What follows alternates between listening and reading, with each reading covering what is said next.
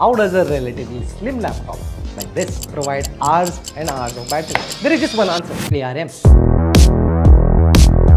The architecture that is responsible for all-day battery life on mobile phones, laptops, tablets and embedded systems, traditionally known for lower cost, lower power and minimal heat generation. The misconception remains that this particular processor architecture is meant for lower power devices. Now cut to 2023, things have changed. And how? Attempting to explain this without getting technical is going to be tough. To contextualize this, there are two main architectures with respect to mainstream computer processing, laptops and desktops, namely x86 and ARM. x86 processors are the most common and prevalent ones available in the market. To put it simply, hardware components within the x86 framework function independently: the GPU, memory, storage and the CPU itself. Most components will have separate controllers. These can be changed or upgraded without affecting overall functionality. When it comes to the ARM architecture, it doesn't need to have a separate CPU. The processing unit and all other controllers are on the same physical level. That is kind of like an integrated circuit. Unlike x86, these ARM based chips aren't interchangeable and are designed for a very specific application, what you would call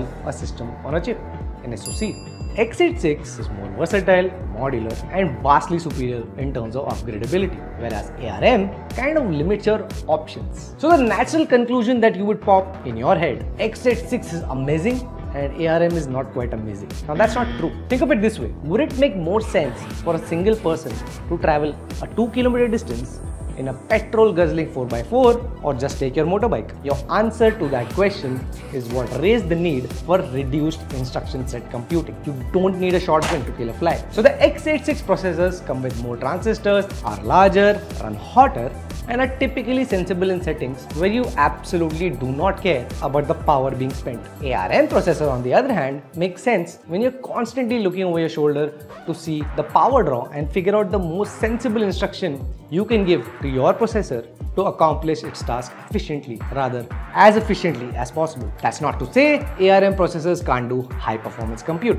They just need to be repurposed to do the task which needs high performance compute. Now, case in point is that each ARM design is unique, unlike x86. Now, ARM doesn't even sell processors. They just license you a chip design, allowing you to manufacture it yourself. So coming back to our premise, now, why did Apple ditch Intel for their own ARM-based Apple Silicon? Now, way back in 1990, Apple was one of the founding partners for ARM. They even tried using it in one of the products called Newton in 1993. Apple struck gold when they started shipping the iPods in 2001, based on, guess what?